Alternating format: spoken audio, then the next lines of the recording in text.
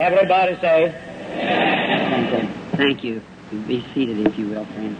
That's very happy to be here this afternoon to see the faces of God's children looking at me here, and to have the privilege of speaking to you again this afternoon. This is my second afternoon service that I've ever had in all the days of my ministry. Usually the manager and some of them have the afternoon services. And I didn't really know I was coming to this one until just a while ago when Brother Joseph called me. Mr. Moore told me, said, say, you got to preach this afternoon. I said, well, I didn't know just who they'd given out. He said, you're giving out for this afternoon, so you better get over there. So away we had to come. So I'm very happy to be here at any time that I can do something for the Lord. And I've had a little rest, so afternoon doesn't hurt me to come out and speak. I'm not much of a speaker, so I feel kind of a little backward of trying to do it, or trying to take one of the speaker's place. But I've always called myself the spare tire. When you got a flat, then you use a spare. But we haven't got no flat now. I see we got plenty of ministers here, but they just put the spare on today, maybe again, to have it. Is that about right, Brother Ryan? I just thought it was. And so we're all one happy big group of God's children together working. I see they got the books here and the picture of the angel of the Lord. Folks, I am not a book salesman or a picture salesman. I don't do that. These books, we try to get them out just as well. I have never known of ever making a penny on the books knowingly, because if poor fella come up and he hasn't got no money, gets the book anyhow, and he gives so many of them away, and then there's so much, you have to sell them at a close margin, and you lose a whole lot of them, and some of them gets those, silver fish in them, and when they're sitting around our country down there, it's kind of, not this time of year, not this time anyhow, damp, but it could stand a little of that, but it's usually, we lose so many of them, to in the average, you don't make on books. You can't even break even on them. But if it wasn't for the message that was in them, I wouldn't even have them. And we didn't sell them Sunday because I refrained from that, of selling on the Lord's Day. And I've always done that. Not as I don't say it's all right. Brother Bosworth used to get at me all the time, said, you're selling something that might bring eternal life to people. Well, that Brother Bosworth is perhaps right, see. But it's not a superstition, but I have got by so far without it, so I don't think I have to, so I just let it go. Now, this little picture, I guess they have told you the write-up on it. It's in this book here, a photostatic copy of it. And then the picture of this same angel's in this book also. But it wasn't so authentic.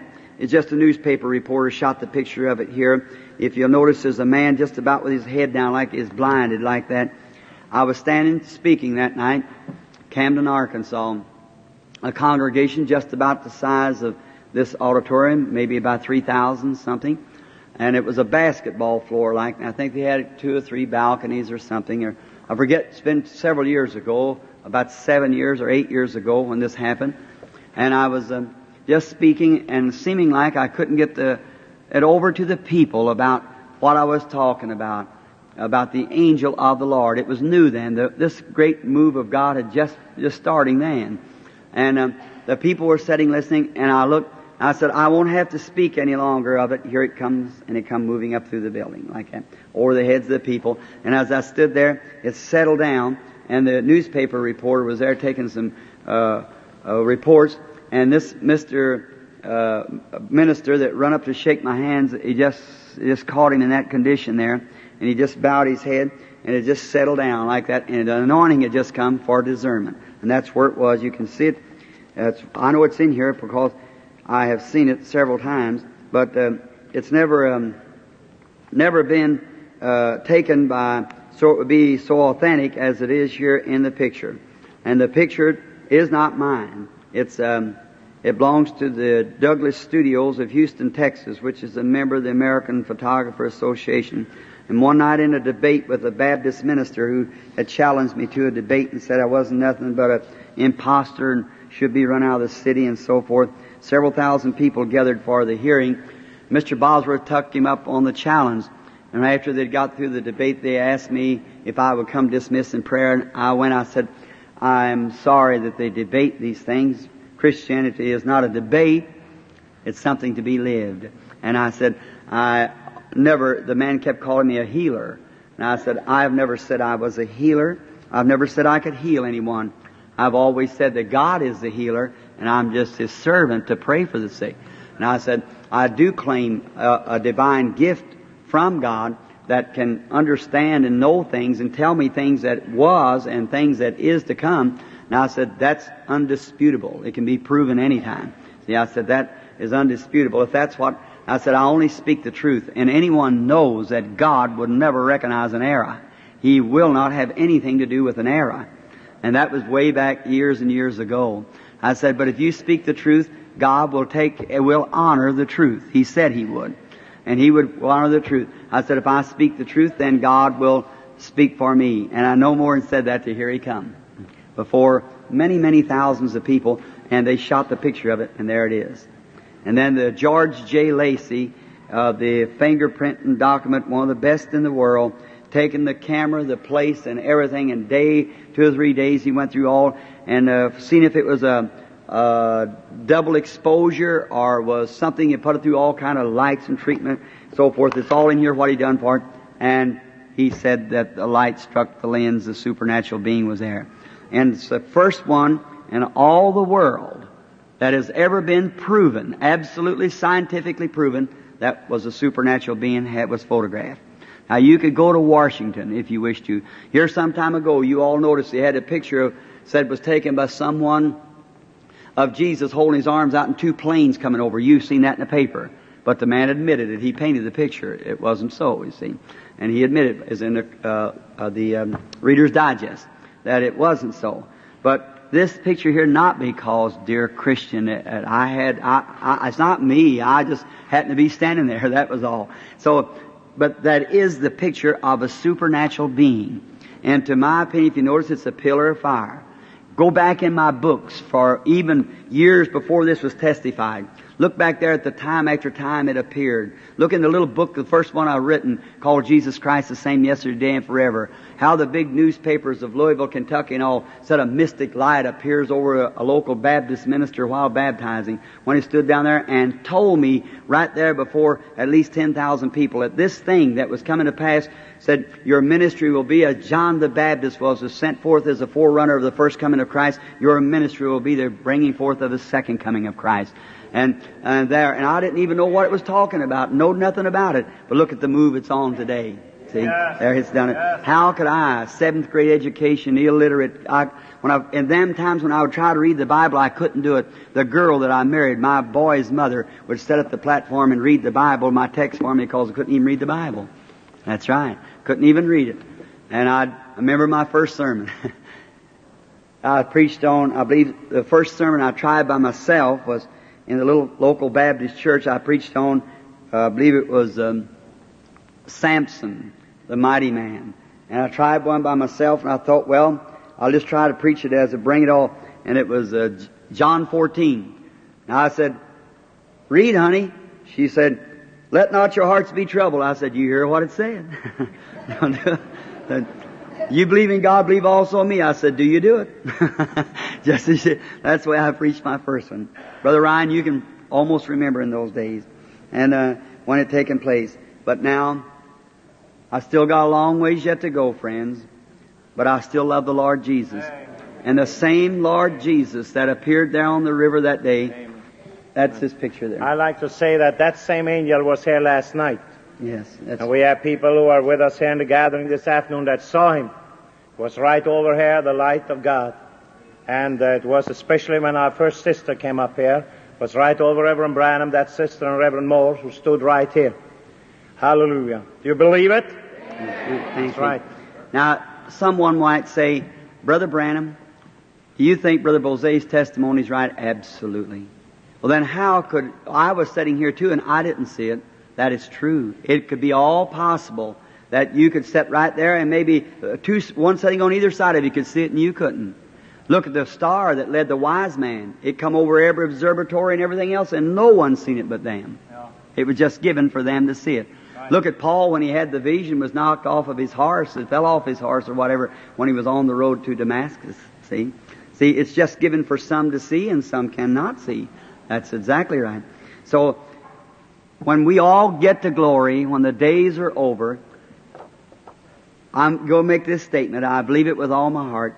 We're reading in the Bible that it was a pillar of fire that led the children of Israel from Egypt into the promised land. Is that right? Yes. And that pillar of fire was the angel of the covenant. Is that right, teachers? Right.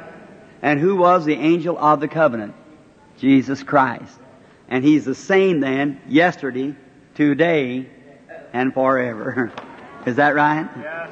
What does it mean? He's still leading the church. He's the angel of the covenant. The covenant was written with His own blood, and He went into the presence of the Father packing His own blood. Is that right? And now, this is the same Holy Spirit. And they said, George J. Lacey said it looked like an emerald light burning with flapping flames like that as it whirled around and around. Like it looked like it was going in a circle or whirling around. Now that, it looks to be about that big, probably that thick, practically every night. When frankly, right now, I can tell you now that we as I'm preaching today to dying man as a dying man, that isn't standing 5 feet from where I am right now. That's right. Now, the way that it happens at night, I just submit myself to it and have a way of doing it, of submitting myself that I am no more, it is. See, I go out, it comes in. And it couldn't stay on me long, because it would just, I don't know what would take place, but then it'll move back. I can tell it's near me, standing somewhere. Then I'll be talking to the patient. Then maybe again I feel it coming like that. It'll just move down over me. And that's when the visions are seen. And then it'll go away again. And I can hear myself talking, but I don't know what I'm going to say. And then that's the way it happens. And I'm very thankful. I don't expect everybody to believe that. They wouldn't even believe the Lord Jesus. So I can't expect everybody to believe it, but I can only testify what's truth. And if I go out of this world today, Christian friends, my testimony is true. Thousands times thousands has literally seen it with their eyes. The church throughout the world has recognized its ministry, not mine, its ministry. How it's done and what it's done. Blessed are the thousands and sent man out across the world today on fire for God. That's right. It has done it. The scientific world can't say that, but what it's so. There it is right there on. George J. Lacey said after submitting the picture, he said, he had oft times said that, heard of my meetings and heard people say that. He said it was psychology. He said, but when he called me up, he said, the mechanical eye of that camera will not take psychology. That's right. The mechanical eye of the camera won't take psychology. So the scientific world has to say it's the truth. That's right. Now, we may be a literate bunch of people. That's right. I know. But here's one thing that I'd rather have favor with God and be called a holy roller or fanatic or whatever they want to call me, and have favor with God to know that He's standing here this afternoon and all the wealth Chicago's got or all the glory that the world's got. I'd rather be standing right here now holding this picture and telling you what that is and know that He's standing right here within 5 feet of where I'm standing right now. I'd rather have this feeling and consolation that I have right now than to be king over all the earth for 1,000,000 years. That's right. Now, I am happy. I get tired. I get physically wore out. I have difficulties, things that an ordinary person doesn't have. You can imagine how Satan fights at me day and night, all the time. Cast those demons out and they haunt at you see. Yes. But all those things there. I have a battle that no one knows about. But I love people. I love them with all my heart. And therefore, people know that. And I have never let my ministry get to a big place to where it would look like it would be big. It might go to my head. My ministry's been kept little. And I deal with a few people, and by the time the crowd gets built up, I move off somewhere else and just go somewhere else. Because my whole motive is this, to please my Heavenly Father. That's the only thing I have to do, is to please Him. And I desire the prayer of all you, that always within my own sight, Lord, keep me little. See, that is where I can be to where He can use me. I want to a place to where when the angelic beings come out together, He can say, well, I know my servant William Branham will mind me. That's what I want Him to do. And then that day, I've often wondered, I'd love to have been standing there that day when He stretched out His arms and said, come unto me, all ye that labor and heavy laden, I'll give you rest. I probably never will hear that, but there's one thing I am looking to hear. Someday to hear Him say, it was well done, my good and faithful servant. That's the voice that I long to hear. If He'll only let me move into His kingdom and then go up close enough that I can lay my hands on His sacred feet or something like that, that'll be all right. If I can just see Him. Here some time ago, I was speaking at the businessman's meeting. I believe it was right here in Chicago. And an old darky down south, he got saved one night. And he was out the next morning saying, I'm free, telling all the other slaves. And the slaves said, why, I won't know what happened. He said, the Lord Jesus made me free. And the owner of the slaves come by and said, all right, Sambo, at your work. He said, yes, master, I didn't mean to take any of the time. Said, I hear that you said you was free. He said, yes, sir, master. He said, the Lord Jesus set me free last night from the the burdens of sin. And he said, well, I want you to come by my office after a while. After a bit, he came by the office. He said, I want you to say that again. Did you tell me at that meeting last night that Jesus Christ made you free? That you was no longer a slave to sin? He said, yes, boss. He did. He made me free from sin and death last night. He said, then, Sambo, if Jesus Christ made you free from sin and death last night, this day I set you free from slavery. That's right. So you can preach to your brethren. The old man preached for many, many years. When he got ready to die as an old man, he was called in, a lot of his white brethren come in to see him, and the old fellow went off in a coma, and they thought that he was dead. And after a while, he looked around, he seen them all stand there, he greeted them all again, and he said, oh, I had just got inside, so why did I come back? And said I was standing inside the door, and said I was standing looking, and an angel come up to me and said, Sambo, are you ready now to receive your crown and your reward? He said, crown, reward? Don't talk to me about crown and reward. I don't need them. Just let me stand and look at Him for 1,000 years. That's my crown and reward.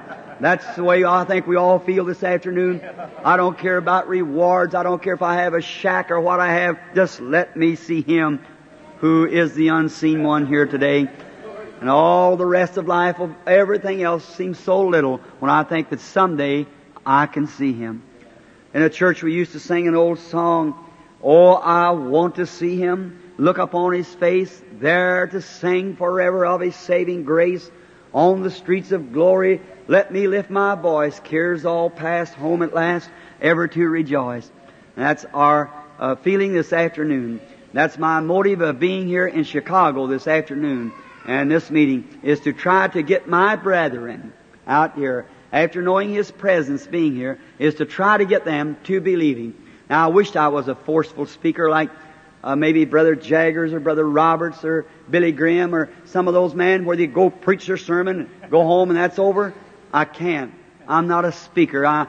The only thing that I can do, God has given me something else to win His children to Him by, and that's praying for them. And I honor my brethren. How I honor and think of Brother Roberts and Billy Graham and men like that who go out and win souls for Christ. I just admire them. They're God's servants, and I love them. Brother Jaggers and Brother Cole and all those brethren who has those great ministries. My heart, I pray for them constantly. The other day when I heard that our brother Billy Graham had a kidney block and was laying in a hospital or something in Germany, and yet courage said, I'll preach if they have to pack me down there on a stretcher. I stopped my car. I was driving along the road, and I stopped my car, and I said, Dear God, move it off of the man so he can go down there. He's your servant, and he's there trying. We're all one big rim of Protestant believers. United we stand, and we must stand together in the power of the resurrection of our Lord Jesus Christ. We might differ. Billy might say, Brother Branham, I don't believe your divine healing. That would make me think a bit less of him. He's my brother just the same. That's right. Some of the other brothers might say, Brother Branham, I don't agree with you. That don't make any difference. We're all trying to see His lovely face. And we're human. We might differ. If I was going to buy an automobile this afternoon, I might buy a different car from what Billy Graham would. He might argue his car and I might argue mine, but we're both in cars. That's all necessary. So I think as long as we're in Christ, amen. That's all it says. Now, I kept you so long yesterday afternoon and preached last night, and I guess you're kind of getting tired of it, so that's so much of mine. So we try tonight to make it just as short as possible. And I just kind of read over in the Scriptures here all morning long. We've been very, very busy. Brother Moore, the manager here, knows that we just been very busy taking recordings and everything and meeting and little conferences and so forth. And now just had a few moments time, maybe 10 minutes to pick up the Bible, look through the Bible and say, Lord, where would I talk to them people this afternoon? And now I don't know what to after I got up here. So I just opened up here and I had this sticking here on the subject here. And the Bible, it's either Jesus still in the waters. I got a little Schofield Bible that's given me several years ago. And down here is the Maniac of Gadara. Now I can talk from either one of those the Lord wants me to. So we'll read something about the maniac from Gadara just for a few moments and see what the Lord would have us to know in here. Mark the 5th chapter. And they came over unto the other side of the sea, into the country of Gadara. And when they were come out of the ship, immediately there met him out of the tombs a man with an unclean spirit, who had his dwelling among the tombs. And no man could tame him, no, not with chains, because that he had been oft times bound with fetters and with chains, and the chains had been plucked asunder by him, and the fetters broken in pieces. Neither could any man tame him. And always, night and day, he was in the mountain, in the tombs, crying and cutting himself with stones. But when he saw Jesus far off, he ran and worshipped him. That was strange, wasn't it? He ran and worshipped him, and cried with a loud voice, and said, What have I to do with thee, thou Son of the Most High God? I adjure thee by God that thou torment me not. For Jesus had said unto him, Come out of the man, thou unclean spirit. And he asked him, What is thy name? And he answering, saying, My name is Legion, for we are many. And he besought him much that he would not send them away out of the country. Now there was nigh unto the mountain a great herd of swine feeding. And all the devils besought him, saying, Send us into the swine, that we may enter into them. Now may the Lord add His blessings to the reading of this word. Shall we just bow our heads while we pray? Now, our kind Heavenly Father, we thank Thee this afternoon for mercy. We thank Thee that Jesus, Thy Son, has redeemed us from sin, and we are now Thy children. And we pray that Your blessings will be upon us. Forgive us of our sins. Many are sitting here, Father, perhaps just come in today. Some of them are in dying condition. Unless they can get to You, they will perish here on earth. And Father, we need them. They are believers. And I pray that something may be said in the reading of this word, or something may be said by Thy servant that will cause them to have faith in the vicarious suffering and death of our Lord Jesus Christ, who redeemed them from this sickness. And may this be a great evening or a day of service, and give us an outpouring the exceedingly abundantly tonight. May the power of God be here to make the blind to see again, the deaf to hear, the dumb to speak, the cripples to walk.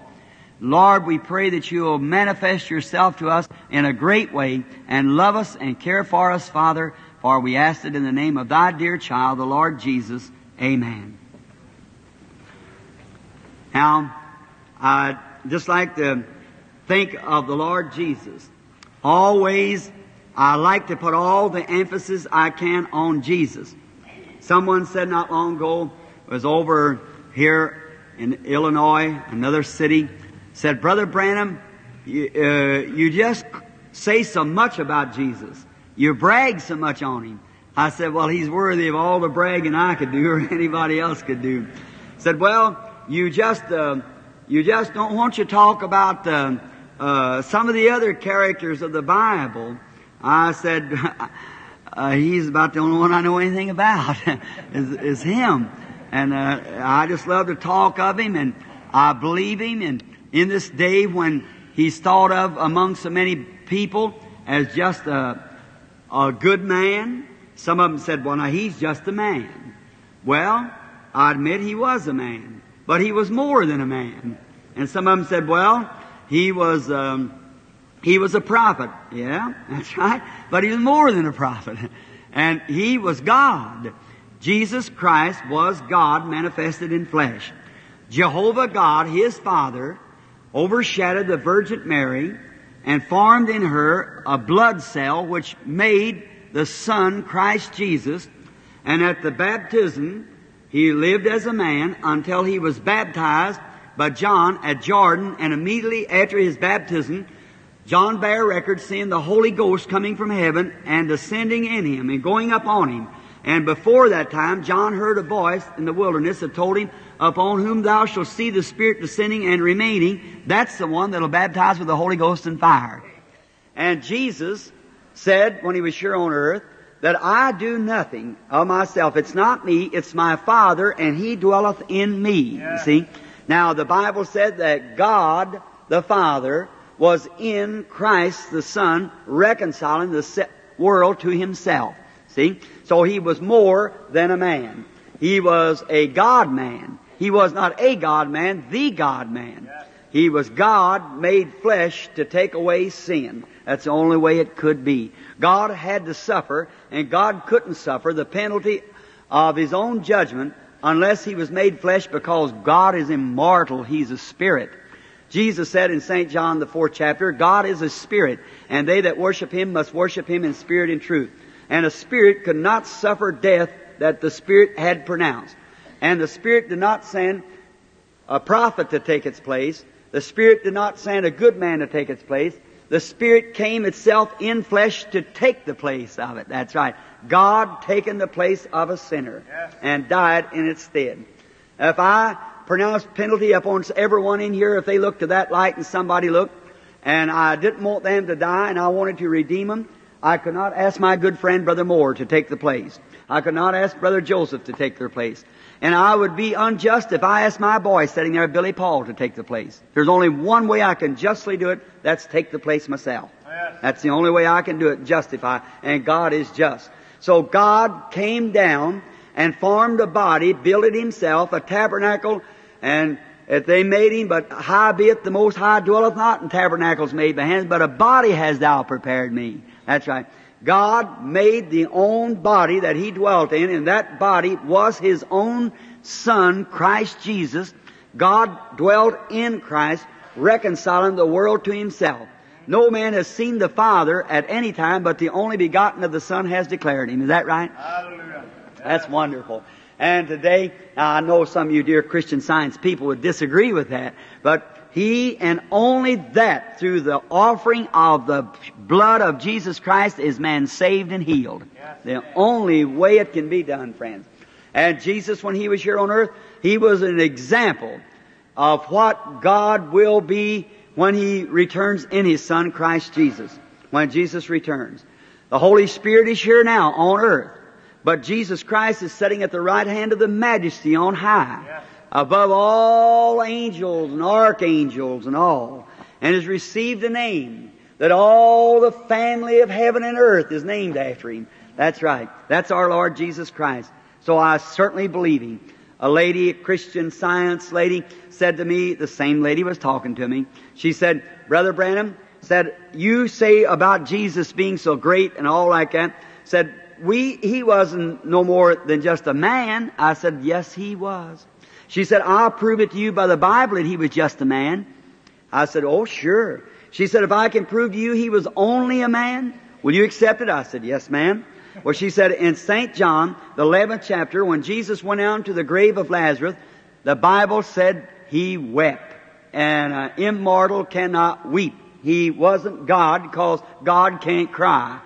And I said, lady, Your argument is thinner and weaker than the broth made out of the shat of a chicken is starved to death. You just absolutely haven't got nothing at all. I said, that has nothing. I said, he was a man, but he was a God-man. I said, it is the truth. When he went out to the grave of Lazarus, he was weeping. He wept like a man going to the grave of Lazarus. But when he stood there and said, Lazarus, come forth, that was more than a man. Yes, sir.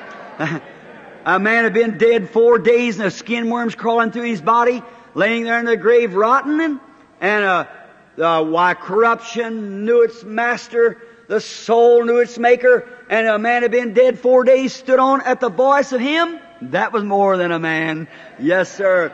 He was a man when he was out on this little boat we're going to talk about in a few minutes. Out there stormed about that night like a little old bottle stopper. 10,000 devils of the sea swore they'd drown him that night. Why, he was just a man, tired, laying there in the boat and the waves bouncing him around from place to place. That was a man laying there asleep. Even the waves wouldn't wake him. He was tired, physically worn out. That was a man. But when he did wake up, walked over and put his foot on the brail of the boat, looked up and said, peace, be still. And the mighty storms folded their wings and went to the bottom of the sea, hushed it and rocked it to sleep there. That was more than a man. Yes, sir. That was more than a man. He was a man when he come off the mountain that morning looking around on that tree for something to eat and like that. That was a man. He had a stomach like we have. He had an appetite like we had. That was a man that was hungry, wanting something to eat and looking for something on a tree. That was a man. But when he took 5 biscuits and fed 5,000, that was more than a man. Isn't that right? That was God in His Son. He was a man when He died on Calvary for a sacrifice, bleeding, the blood running out of Him like a martel, spit hanging all over His beard. And He was a man disgraced, standing there hanging in shame, taking our place. He was a man when the pains got so great till He cried, my God, why hast Thou forsaken me? That was a man there. But when He rose up on Easter morning, He proved He was more than a man. Yes, sir. That was God that raised Him up on the Easter morning. Yes, sir. He was the God-man. He sure was. One about doing good, taking on Himself the form of a peasant. He never come as a king or a potentate. He was born, come by the way of a stable door and went out through capital punishment. Yes. That He was. Humble, meekly low, come in the world with a black name hanging on His name as an illegitimate child. Yeah. That's right. Bore all kinds. He was a fanatic. He was called Beelzebub, the prince of the devils and everything. Yet humble, meek, opened not His mouth. He set His face to do the will of the Father, and that's what He did. That's right. Yeah. And He accomplished the work. And then you and I are going to be called holy roller, fanatic, insane, everything else. We're going to be called everything that could be thought of. But we got one motive. That's set our face to do the will of the Father and stay with it. That's right. Let the world say what they want to. That's up to them. But we've got one thing to do. That's to obey God. Some people said, well, Brother Branham, that's of the devil. I don't care how much they said Jesus was of the devil. They said He was Beelzebub. That don't bother me. They can say anything they wish to. And say, well, what do you wait here and you won't come here and you won't come there? I'm waiting to find out where God wants me and then I go do it. That's right. That's the best way to do. We find Him here now, never out somewhere getting about on nonsense and everything. He was always about the Father's will, doing the Father's business. And I see Him here that night crossing the sea and oh my, the waves are roaring. And why did that man take that chance after sitting teaching all day and healing the sick? And we find him out in a little ship coming across the sea. Because over in another land, in GADARA, one soul was calling for him. Thinking, cross the sea in a mighty storm, all through those dangerous perils as he went that night to save one soul and to heal one person. He come from one side of the lake through the storm all night long to the next day, the storm, that great tide that night, to heal one person. And I'll say this, my brother, He'd come from glory this afternoon to set any one of you free.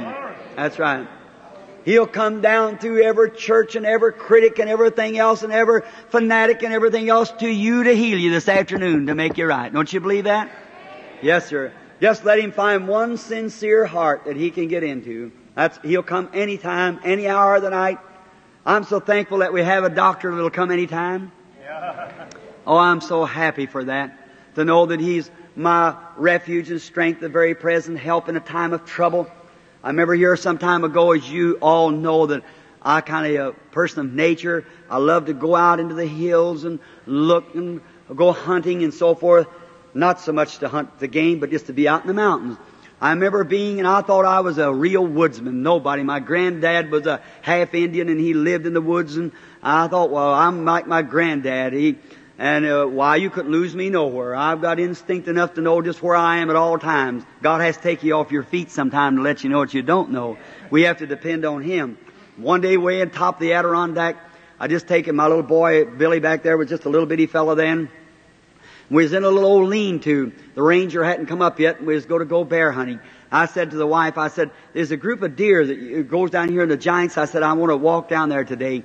And I got out and it come up a storm. And you know in the New England states when the storms come, the fog comes, and you can't see nothing. And I just shot a deer, and I was going back up, and I said, well, I'll go back up and get to her, because I told her it'd be at 2 o'clock. And I went up along, going up a little branch like this, going along. I kept walking. I thought, well, say, I ought to be getting up towards the place to turn off in a few moments. And I happened to look up, and I was right back to my deer again. Well, I thought, how did I miss that? I kept walking again, walked about 30 or 40 minutes, and I was right back at my deer again. Now, the Indians call that the death walk. You're walking in a circle, but you don't know where you are. And the fog's so low, you had no markers or nothing. And then I seen I was caught. And I said, well, I must take some course. I thought when I come, the wind was in my face, so I perhaps better keep the wind right in my face and go this way.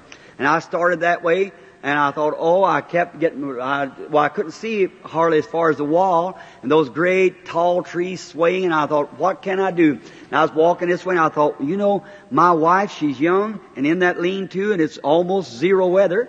And that little baby, a boy of mine, they'll freeze to death tonight. She'd scared to death to be in these wilderness about 25 miles from any road or anything. I said, it'd scared to death to be here alone, because there's a mountain lion we seen over there this morning, and she'd be scared of that. And I said, I don't know what to do. And I started moving on, and I seen that I was all mixed up. I didn't know where to go. And I kept hearing something in my ear saying, I'm the Lord, and I'm a very present help in a time of trouble. And I said, looky here, William Branham. Why, you know more about the woods than to get nervous now. Why, many of them die every year like that. You get a fever and then you die when you get lost. And I said, why, you know more about the woods than that. And something kept telling me that baby will perish, that wife will perish, and you will perish here in this woods. Now, if it had been ordinarily my wife not there, I'd have found me a place and built me up a farm, wait till the storm was over, a day or two, and I'd have went on out. So, but the wife in the woods and the baby there, so I just didn't know what to do. So I kept walking, and I could hear a voice saying, I'm the Lord, and I'm a very present help in a time of trouble. So I just set my old rifle down against a tree. I pulled off my hat and laid it down. And I looked up, I said, Heavenly Father, I'm not no woodsman. I said, I was mistaken. And Lord, I can't do nothing without you. And I'm lost, absolutely lost. And you don't know what a feeling it is till you are lost one time. Right. And I said, I'm lost, Father. I know I'm going wrong. I don't know which way to turn. And there's only one way I know to turn, that's heavenly. And look to you, Lord, and ask you to help me get out of here. I'm not worthy that I should live. But my baby and my wife, I want them to live, Lord. And I said, I pray that you'll help me get out of here. Will you, Father? And I raised up, and I was weeping a little, and tucked my hat and shook it off. It's kind of damp on the ground, some snow. I put it on my head. I picked up my rifle. I said, now, the best of my knowledge, I shall go this way. And I started that way again. I felt a hand lay on my shoulder. And I turned to look, and just as I looked, I seen Hurricane Mountain this way. I was going exactly backwards, right into Canada, right like that. And I stood there and just held my course like this, and I thought, thank you, Lord. And for about the next 3 or 4 hours, I climbed just in that direction, not moving at all, watching, going just as straight as I could to that place, and holding my course. And then I noticed I was on top of Hurricane Mountain. The tower was up there, and the ranger went up there every fall, and I'd helped him take the lines down, but the lines wasn't down yet. And I know there was a line there somewhere. And I was thinking, I was holding my hands up in the dark, walking like this, knowing that the telephone line, 2 strings of wire, that I'd touch it somewhere, and I was holding my hands up walking. I thought if I only touched that line.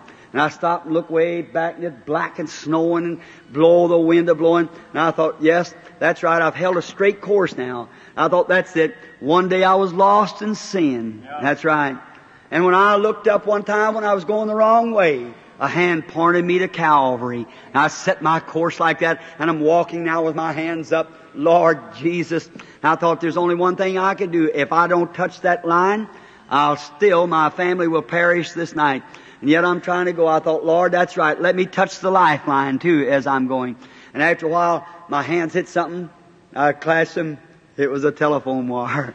I could hold that telephone wire and go right down the mountain, and they was right at the end of that telephone wire, about 5 miles below the mountain. I thought, oh my, when I held that telephone wire in my hands, I rejoiced, I shouted, I praised the Lord. I thought, oh, how good it feels to know I got the line in my hand. And I thought, right at the end of that line waits my loved ones. And I thought, oh glory, that's right. I got the lifeline in my heart here. At the end of this line waits my Savior and all that's dear to me, waiting yonder somewhere. And today, if you're feeling, friends, if you've never been born again, keep your hands up till you touch the lifeline. Then hold on to it until you get to glory. Yes, He's real. And I see Him in His work as He was tossed there in this little old sea, and one soul was in need over there. We never have a record of anyone else being helped in the land of the Gadareans, but this one, a maniac, poor fellow. I think of him being out there in that condition. Perhaps one time a good citizen, a good man. Let's dramatize it a moment in his character. I can imagine seeing him as a fine fellow. But the first thing you know, some of the crowd come along and got him to get away from church or go away from God. Next thing you know, the devil had him on the next step. He started drinking. One drink, one devil. Just kept on, backsliding, going away. And after a while, the devil drove him insane. And there the man was out there. He must have been a terrible character. He lived out there in those rough places, and they'd bind him with fetters.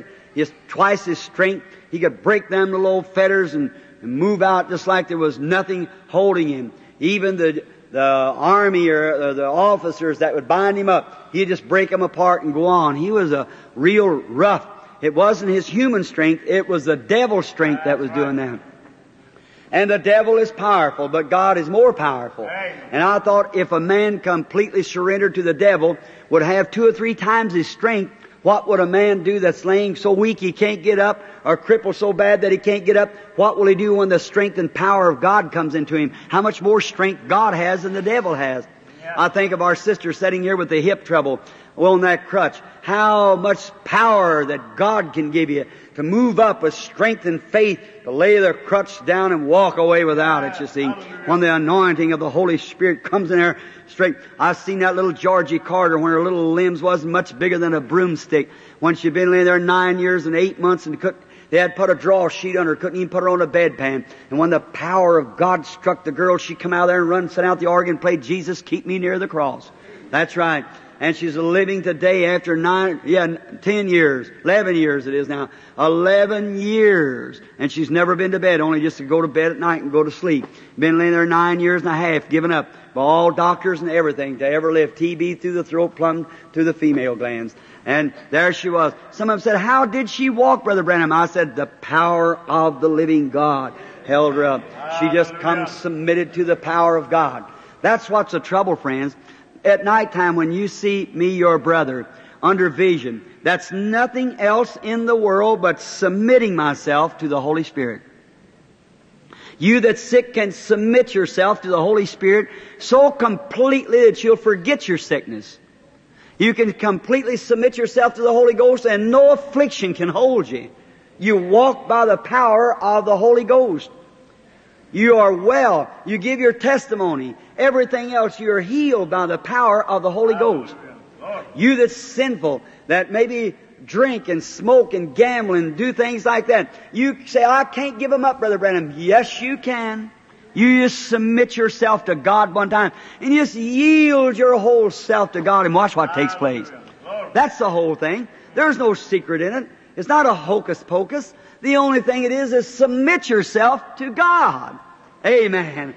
There it is, and it's not you any longer. It's the Lord. Amen. The Lord does it after that. Aren't you happy that we have that opportunity today for that?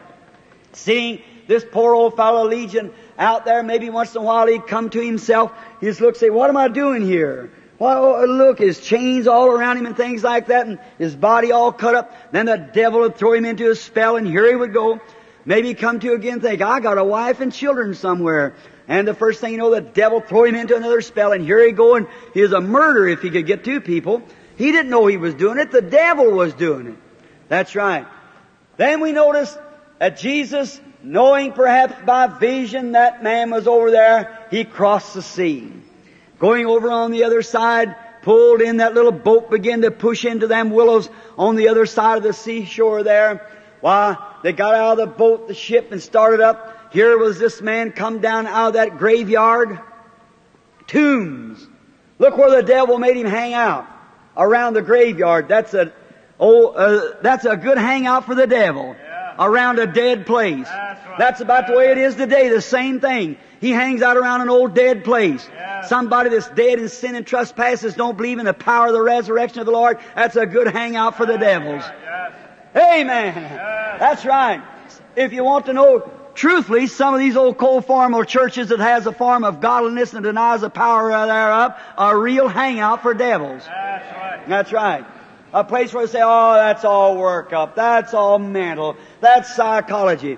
Oh my, and some of those devils don't make you cut yourself. Some of them is just as shrewd and polished as they can be. That's right. Amen. They're scholars. Don't think they're not. Oh, you say, Brother Branham, you're... Oh, no, I'm not. I'm scripturally. Them high priests and all those Jews in that day that denied Jesus Christ, they were polished Bible scholars. Yes. Hallelujah! That same religious devil comes down into people today.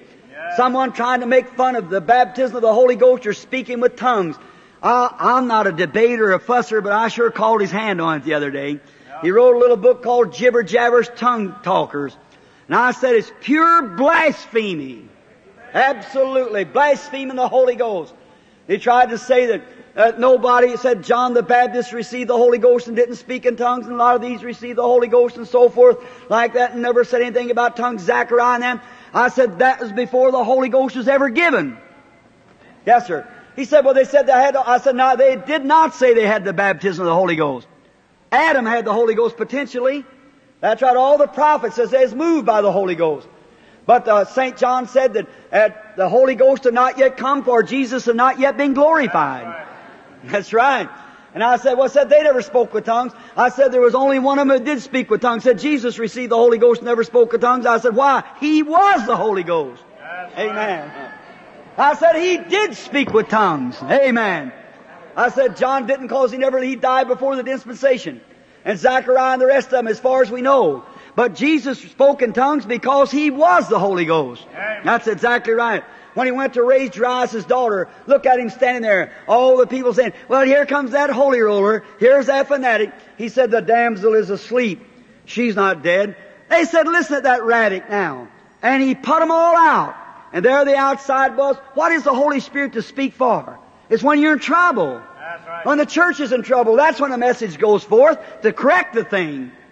Notice, and then when Jesus there, when all on the outside was making fun of Him and everything, then He was possessed with the power. He spoke in another language and said out into the spirit world and called the spirit of a dead girl back again by speaking in tongues. And when He was on the cross, when His disciples had forsaken Him, when His church had forsaken Him, when His people had forsaken Him, He was forsaken by God and man, hanging on the cross. He died speaking in tongues. Yes. Right. Brother, don't you call that jibber jabber? He said that these Pentecostal people said they never keep the Sabbath. Said the women cut their hair. Of course, he was a Pilgrim Holiness, and he said the women cut their hair and they wear jewels on their fingers. I know, and that's a shame. Oh, that didn't go good. I felt that. But it's the truth. That's right. Sure, you get just as formal and ungodly as the rest of them. That's exactly the truth. Yeah. We've let down the bars. We just don't think about these things. But, brother, I tell you, it's a shame it ever ceased to be preached from the pulpit. Yes. That's right. Now, there they was, out there like that, and I said, yes, and I can show just as many Pilgrim Holiness do the same thing. He said they work on Sunday, cut their grass on Sunday and so forth. I said, so does Pilgrim Holiness, if you want to ask the different questions or debate about the different churches. But I said, look here, brother, the first place, you don't even know what the Sabbath is. Oh, he said, it's Sunday. I said, it is. He said, then I guess you're Seventh-day Adventist. I said, no, sir. But you don't know what the Sabbath is. Let me show what the Sabbath is. I said, Isaiah 28:18. The prophet said, and all the tables of the Lord will become full of vomit, like today. Said, who can I teach doctrine? Who can I make understand? He said, precept must be upon precept, line upon line, here a little and there a little. Hold fast to that what's good. For with stammering lips and with other tongues will I speak to this people, and this is the rest that I said they should hear. I said, and you're criticizing the very thing that you think that we're not keeping. Hallelujah. That's right. I said, brother, don't worry, we got our sails set towards Calvary and the Holy Ghost is blowing the wind right on them. I said, that's right. I said, that's the rest. That's the Sabbath keeping. Jesus said, come unto me all yet labor and heavy laden, and I'll give you rest to your soul. And Isaiah said that rest was stammering lips and other tongues would he speak to this people. And this is the keeping of the Sabbath. What about that? How's that? Where was it ever changed or anything else? Jesus verified the same statement. Paul in the Hebrews, the 4th chapter, verified the same statement. He said, God did speak of the 7th day in this wise. Again, He limited another day, saying to David after so long a time, when you hear my voice, harden not your heart. That's right. The entering in of the Holy Ghost. Said, for we, it's got the Holy Ghost, when we have received Christ in our heart, we've ceased from our works like God did from His and rested the Sabbath. That's right. There you are. There's the real Sabbath keeping. See what I mean? It's when the Holy Spirit comes in. God gives you the seal of your faith. Now, all those things that are probably this poor man had been criticized. Everything. And Jesus walked in, and here He was out there cutting Himself and wringing Himself and carrying on. Jesus, seeing that he was in that condition, as soon as Jesus started walking up to him, the man wanted to be very religious. That's the way the devil does. The devil is religious as he can be. Smart, scholarly, polished, but yet know no more about God than a rabbit would know about snowshoes. And here he comes up, walks up like that and falls down and worships Jesus. This maniac did. Well, you say, would that be the devil? Why, Judas even come and kissed him and betrayed him by a kiss. Religious spirits. Certainly they are. Someone said, well, this fellow goes ahead to write and said, well, religious spirits. Said, don't get around them Pentecostal people. Said, if you do, that spirit will get on you. Said, it's of the devil. Don't get on. That's right. Listen, he said, the Bible said there was, believe not every spirit, but try and see if they're of God. That's exactly what the Bible did. And Jesus said, these signs will follow them that believe. See if that's right or not. Try it by the Spirit. Sure. And the religious spirit all down through every age has always been a denier. The devil's spirit that's religious has denied the real, genuine Spirit. And every time God's Spirit comes, signs and wonders follows the Spirit. Look in the days back there when Cain worshiped. He had a form of godliness. He built an altar. He built a church. He built everything just as religious as Abel was. But look, here's a little something. I'm way off my subject. I don't aim to keep it anyhow.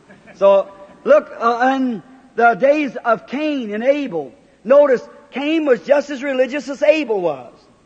And notice when he worshiped, he built his altars. He made it pretty, just like a fine big church. He wasn't an unbeliever. He bowed down and worshiped, and God absolutely refused him. Yes. If God's just and only requires faith in Him, if God only requires faith, only requires sacrifice, only requires membership of the church, God would be unjust to condemn that boy. Yes. For he absolutely was a believer in God. He confessed the same publicly he was a believer in God. He built a church to the Lord, an altar. He brought his fruits in and made it beautiful and made a sacrifice and done obligations and worshiped the Lord. Brother, that's a pretty good church member today. Yes. Is that right? Yes. And God refused him. But look, coming here at Abel, not with working, wrapped a little vine around this old sheep's neck, and here he come, pulled him up there, throwed him up on the altar and began to beat his throat.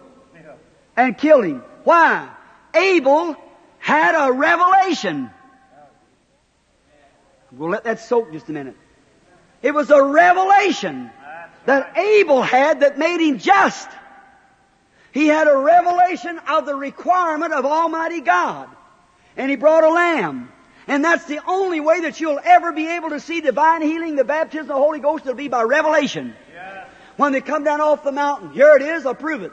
They come down off the mountain. And Jesus said, who does man say I am? Well, some of them said, you're Elias. Others said, well, you're the prophets. Just like they try to attack now the coat of Elijah and so forth, all them things, you know. They had the same spirits someday. They're just living on today. Some said, you're Elias, and some say you're the prophet, and some say you're this or that there. He said, but who do you say I am? Peter said, thou art the Christ, the Son of the living God. He said, blessed art thou, Simon Bar-Jonah, for no seminary revealed this to you, no theologians ever revealed this to you, not flesh and blood has not, but my Father which is in heaven. And upon this rock I'll build my church, and the gates of hell will not prevail against it. What is it? The revelation of God. There you are. The God reveals sinner truth in the Spirit. Upon this rock, the spiritual revelation of God, I'll build my church, and the gates of hell can't prevail against it. So you can fight the holy rollers, as you call them, all you want to. God's church will prevail go right on to the end of time. Yes, sir. They've always had healings and signs and wonders. God worked with them through the age. And you look back there and see what the Pharisees did. They fought against it. You see where they went? Don't get on that same group. Better get over here. You see where they had scholars, they had good pastors, they had smart men, educated, everything. They had everything that they had needed of in that day. Scholarship, far beyond what we got now. Even a man had to be so holy. He had to be born in a certain tribe, or he couldn't even be a minister. Had everything like that. And yet, when they come, Jesus said, you got the devil. Said, you're of your father, the devil. Is that right? Yes, sir. Polished scholars. So therefore, religious spirits, instead of cutting a man and making him be a maniac, he can be a shrewd scholar too. Yes. Look at the devil when he met Jesus. He said, if thou be the Son of God, command these stones to be turned to bread. Jesus said, it's written, man shall not live by bread alone. Tucked him up and said, oh, so he wants to play scholarship with me, huh? I'll show him my degree too. So he took him up on the pinnacle table and said, it is written. He'll give these angels charge concerning this, any time dash foot against the stone and bear thee up. Jesus said, and it's also written. Amen. Yes, sir. All right. There you are. See how shrewd and scholarly the devil is? Religious spirit. But here's the only way that you'll know it. That's the only way. When Balaam come down to curse Israel, when he made a sacrifice, he built 7 altars. That's exactly what they had down there with them holy rollers. The Israelites. They was holy rollers. You say, you mean to tell me the Israelites are holy rollers? The same that they have today. That's that same spirit out of Abel coming up. There's the same spirit out of Cain. Just the same. Look, when they come up here, they call them holy rollers. Well, when the God performed a miracle and opened up the Red Sea and let them by, Moses sang in the Spirit. And Marrion picked up a tambourine and run down the bank dancing. The daughters of Israel following her dancing in the Spirit. If that ain't a bunch of holy rollers, I never seen any. That's right. And I want to give you a little encouragement. They were interdenominational too. Yes, they was. They were interdenominational. Amen.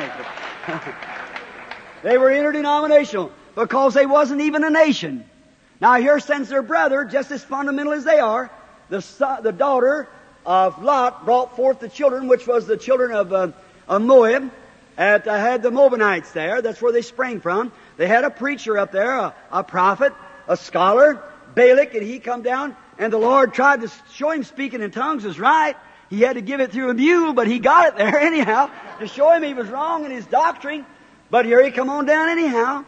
So he just walked on over that. And when he got down there, and they said, now I'll tell you, said Jehovah requires 7 altars. So he went and built 7 altars. He said, now let's see, he's got to have 7 clean sacrifices, 7 bullocks. Now, I said, I want 7 rams because he's going to send his son, Christ Jesus, someday. These rams have to speak of him. So he put the 7 rams on, just exactly the same sacrifice that them holy rollers is offering. See? Down there said, well, they're not even a denomination. Look at them. Well, we're a nation. They're not a nation. They're tent dwellers. Well, look at them. And said, look how dirty and ornery they've been. Look how low down they've been. But he failed to see that pillar of fire hanging over him. It was blinded from him. He didn't see that. Oh, hallelujah. You're going to call me holy roller, and I am one. Look. And he said, look, he couldn't see that, but he thought, now I'm fundamental. So I know I'm fundamental. So I'll offer these sacrifices. That's what Jehovah said. Now I'll go put a curse on that people down there that's all doing all that, carrying on, having all that healing services and things.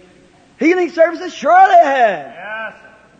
Moses lifted up a brass serpent, everyone got sick, went and looked at it and got well. Is that right? Yes. Had all kinds of signs and wonders, and that's what made them what they were. Amen. That was the vindication of God being with them. Yes. Signs and wonders of following them.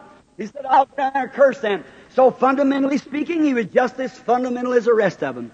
And so he made his great sacrifice. He brought all the doctors of divinity around, and they stood around the princes of the land, around the smoldering sacrifices, saying, Great Jehovah, now come down. You know what kind of a people we are. And we're scholared, and we're a great nation, and we're great people. We have great churches. We have great things here. And there, that bunch of trash coming up down there. Just curse them, Lord. Don't let that doctrine get scattered around here in this city. We'll have nothing to do with it like that. Oh, stop it, great Jehovah. And he said, now, prophet, go forth and prophesy. Balaam said, just a minute, I'll do it. Away he went. God met him out there and said, what'd you come over here to look at that little part? He just showed you the worst part of it. You go back and speak, but don't you say nothing but what I put in your mouth.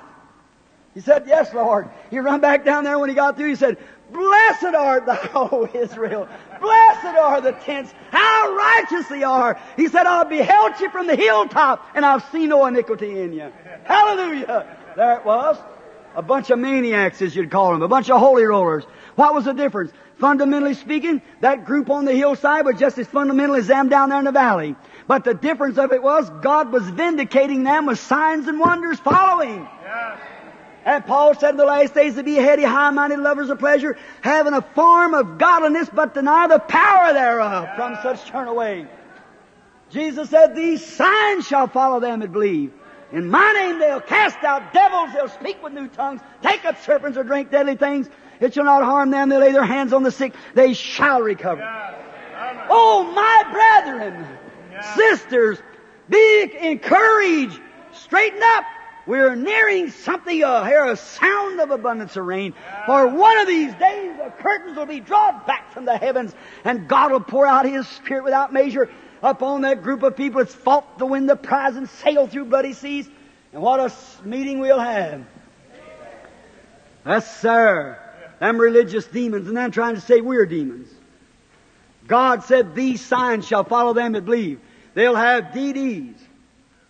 Could you imagine the Bible reading that? They will be out of seminaries. They'll have very much religious manners. Walking to the church with a pigeon-tailed coat on and saying, Amen, so beautiful.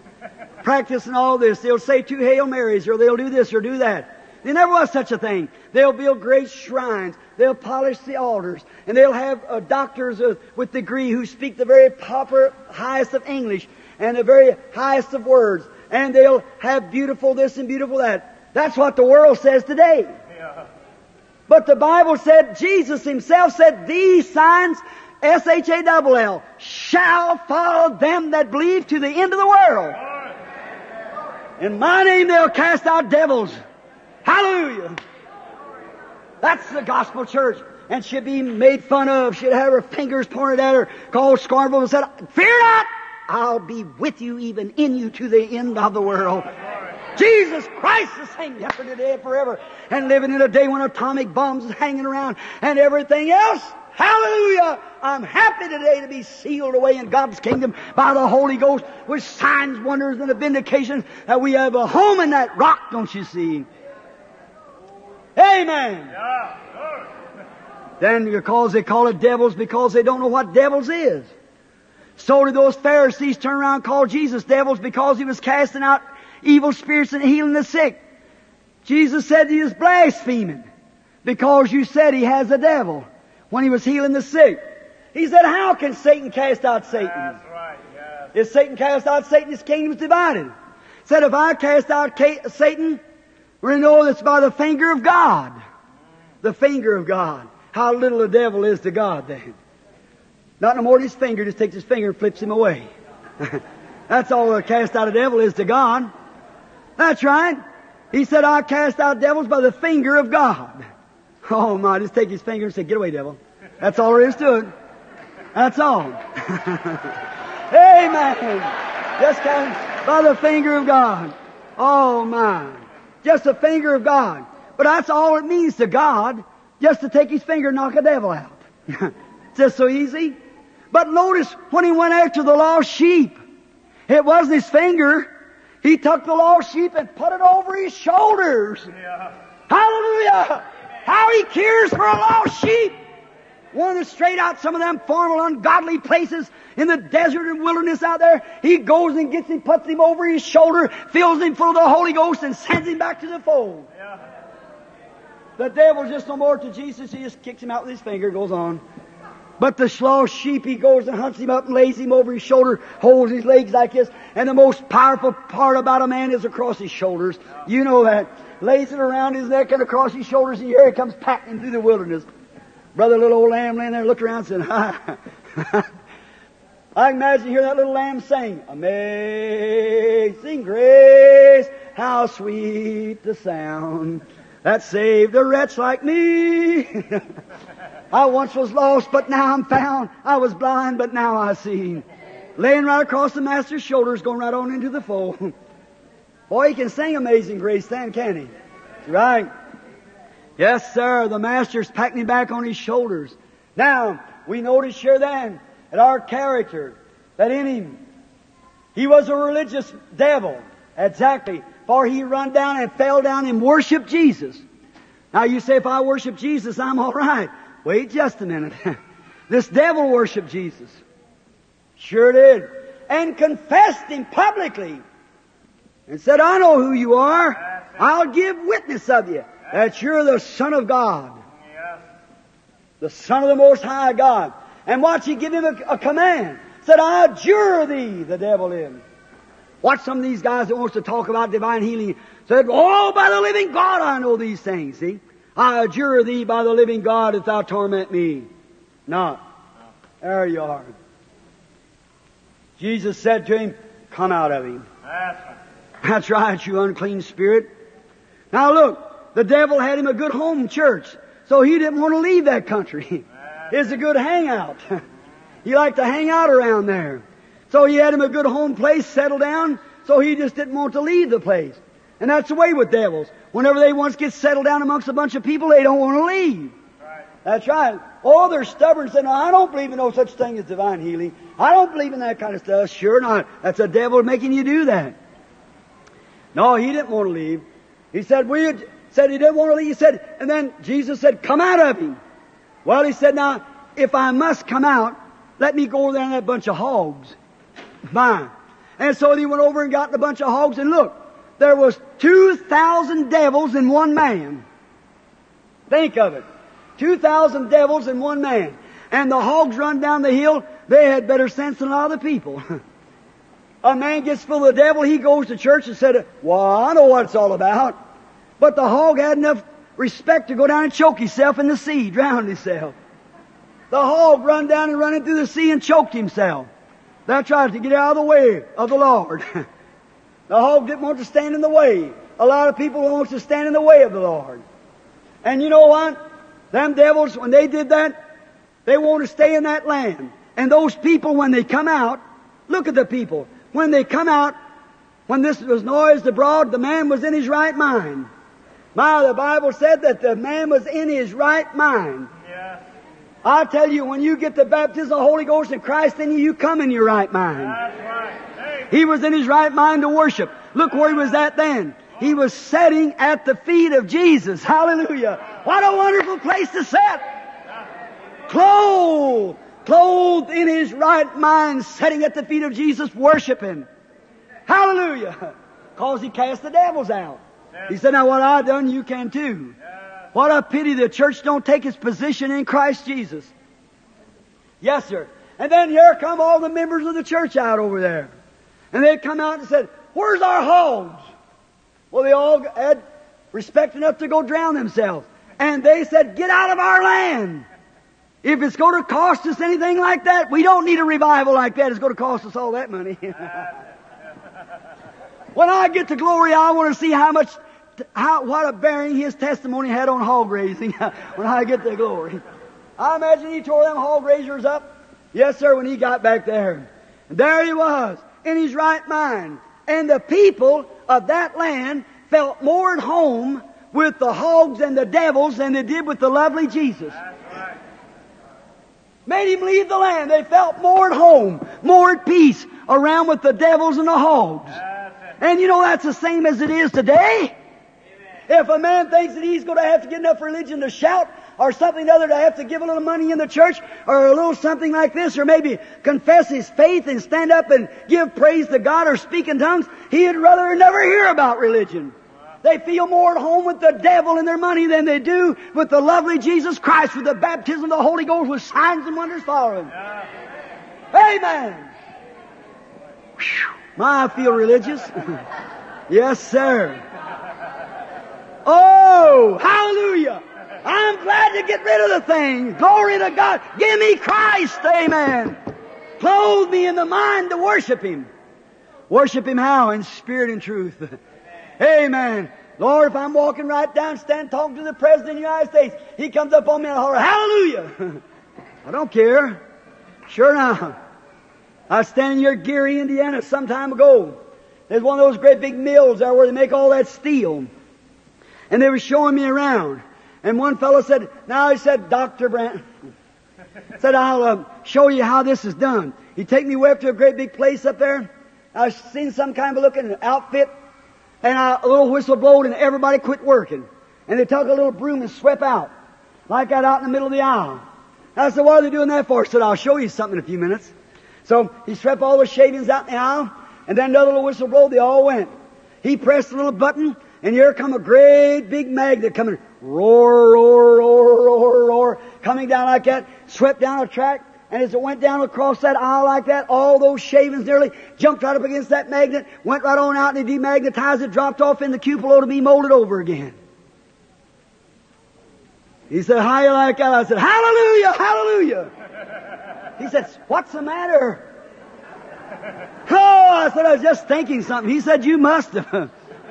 I said, I got a thought. He said, what are you talking about? I said, I'm thinking of a great magnet setting under in glory.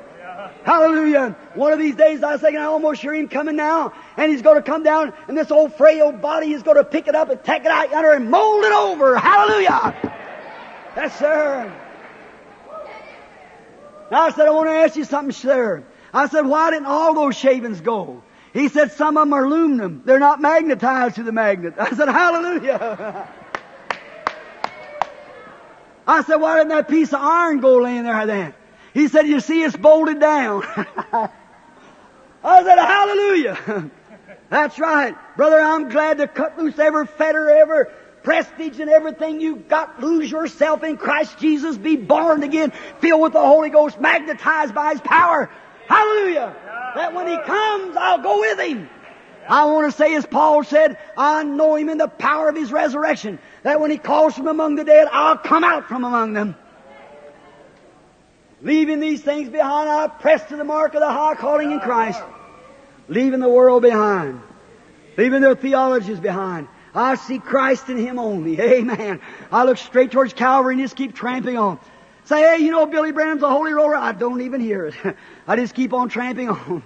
That's right. I'm pressing towards the mark of the high calling out of. Say, you know, I believe that guy's a medium. That don't bother me a bit. I just keep moving on. I know who I have believed. I'm persuaded He's able to keep that I've committed to Him against today. Hallelujah. Just keep moving on. Yes. Them old fellows out there felt better at home with all them hogs.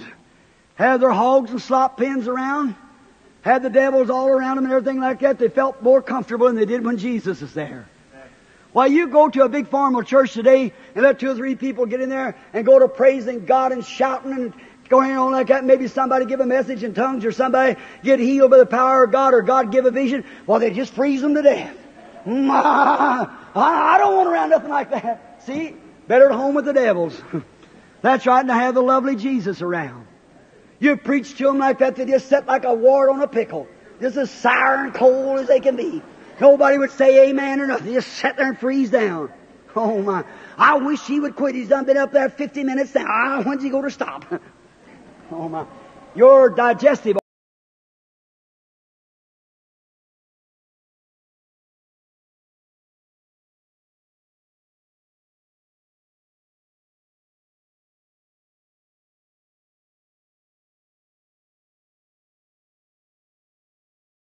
got there.